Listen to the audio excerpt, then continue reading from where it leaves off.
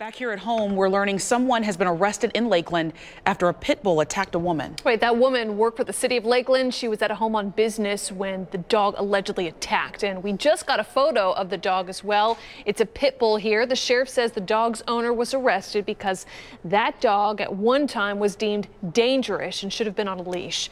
Deputies say the dog charged at them when they got there, so they shot and killed it.